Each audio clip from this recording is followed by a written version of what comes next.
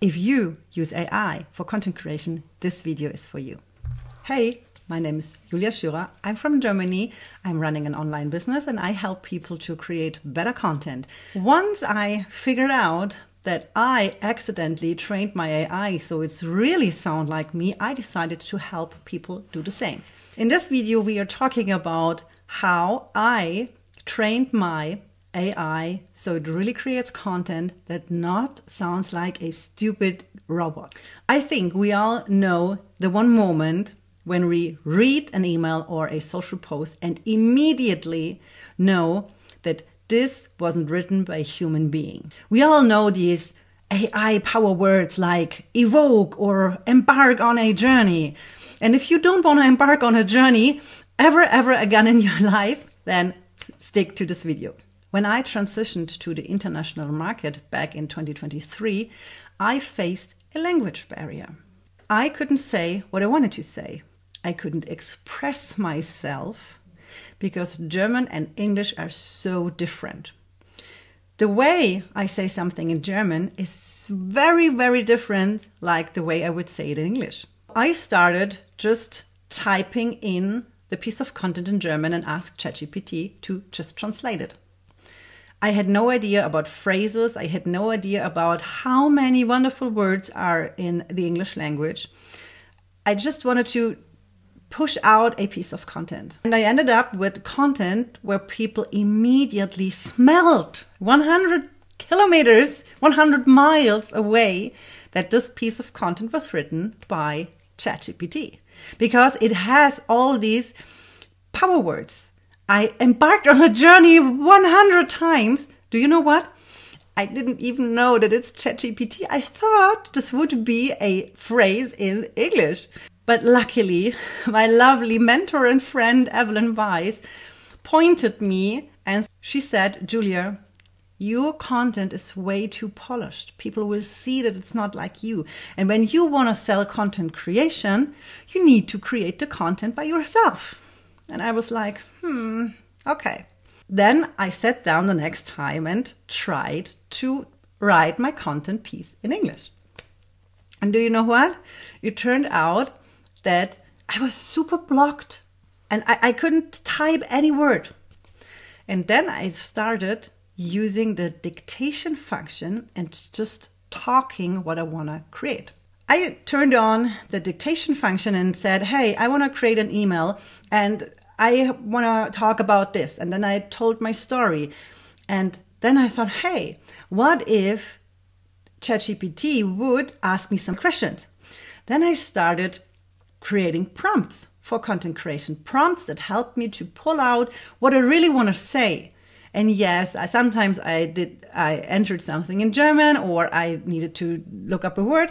But over the time, and this is now 1.5 years, without even knowing, I trained my ChatGPT to know my words and to know how I would say it. Because the way how I would say it is so different compared to a native speaker. In this video, I want to show you what the results can be if you really train your AI tool so it sounds like you. I will give you a real-life example how I use it to optimize an email that I have fully written with AI.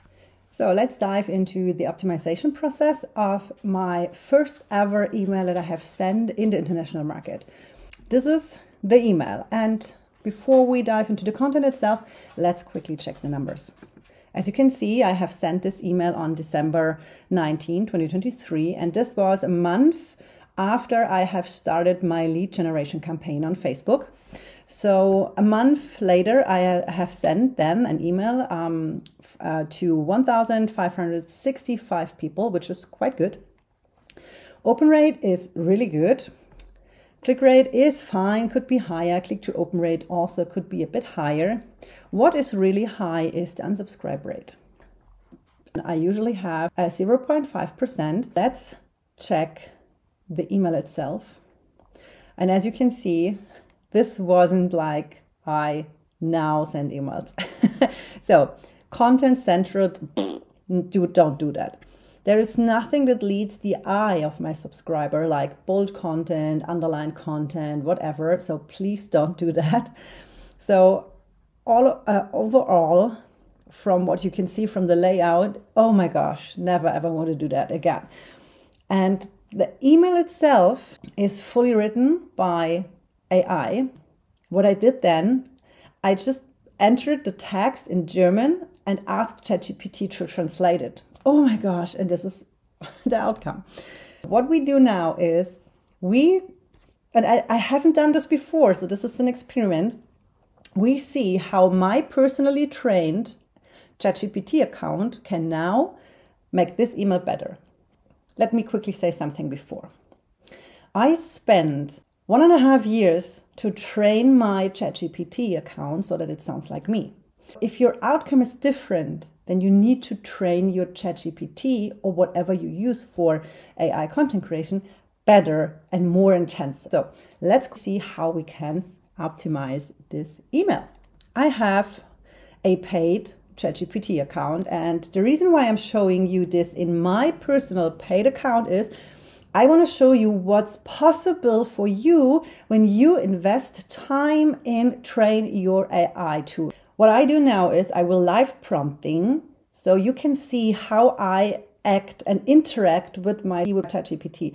So my goal is that you understand how you insert your prompts and how you interact with your GPT so it becomes a content helper, not a content writer. I need your help optimizing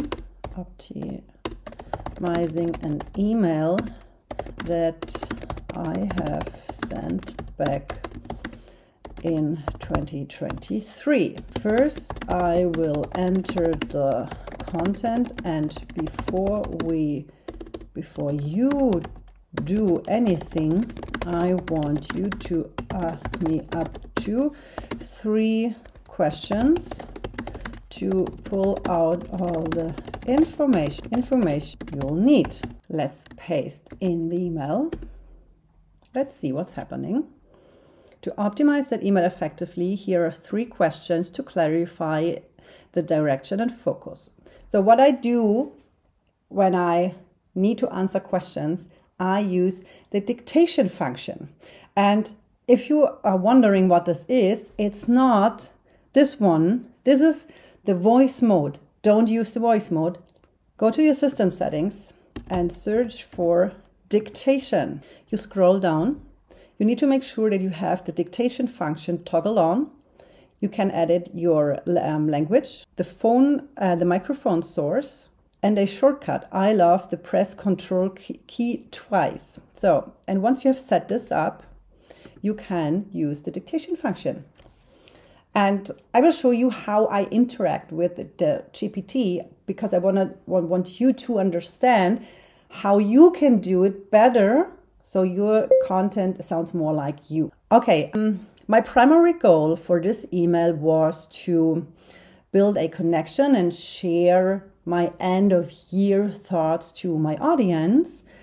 And because I don't remember it exactly, because it was the end of year 2023 email, I think the goal was to create a connection and share my thoughts, especially during this emotional time of the year when we are ending the year. Second question, what kind of tone or emotional response are you aiming for? I want you to use my tone of voice, but my audience should feel understood, and I want that my audience sees that we all have struggles at the end of the year and that we all have our thoughts, and I think the overall goal is to feel understood. Question 3 is, I don't want to highlight a specific call to action. The email itself should be supernatural in my writing style. Like I usually write my emails, and I don't want you to write a new email. I just want you to optimize the email based on what you have learned about me, my tone of voice, my style, and my language that I use. Great. So this is an example how I interact with my ChatGPT. So, and now he says, I go and optimize the email by refining the flow, deepening the emotional connection, and ensuring it aligns with your natural tone and writing style, making it feel even more authentic and relatable without changing the core message. Let me work on that now. This is the email that we have. Let's quickly check the first paragraph. As we wrap up this whirlwind of a year, I wanted to take a moment to share a bit of my journey with you because you've been an integral part of it, and I'm just so grateful for that. Yes, this is definitely not what I personally would write. Let's see what ChatGPT made of this. That's not exactly what I expect. Let's quickly try. And when I give instructions, I just type in the instructions. I want you to rewrite the email in a way that I would do it. So you already know my writing style, and I think you also know that I would not use words like, I wouldn't use whirlwind because I'm just going to pronounce it. Deeply courageous, here, kick me running full speed, pure determination. I wouldn't use this, etc. Make it really sound like me. Okay. Now he's reworking the email. Oh yeah, that's how I would talk. As we're wrapping up this year, I felt like I couldn't just move on without sharing a bit of what's been going on, because you've been a part of this journey and I'm beyond grateful for that. This is exactly what I would say. The year started with me going all in. I'm talking 16 hours a day, pushing hard to make everything work. And it did. My January launch brought in 11K, which was incredible. But honestly, I was drained, completely wrapped out. Okay. Yeah, that's good. I tried to be everything for everyone. I gained weight. Jewel happened burnout in June. In August, things shifted. I launched my beta program. And here is the transition to the international market. In November, rolled out alongside Evelyn Weiss. Perfect. Yes. So what I would do now is copy paste the email into a Google Doc and start working on the email a little bit. What I would do is I would make sure that it's easy to read, like adding some bolds, more paragraphs, emojis. Just make sure it's good to read and it's my style. If you couldn't find one key takeaway from this video, here's mine. AI is not your copywriter. AI is not your content writer. AI is your little helper to create better content in less time. And if you took some time to train it, you will get the results that you want to have. You get a piece of content that really sounds like you without all the AI stuff inside. If you like this video, don't forget to give me a thumb up, subscribe, and if you want to know how to use AI for your own content creation, you can join my waiting list for my next AI content creation workshop.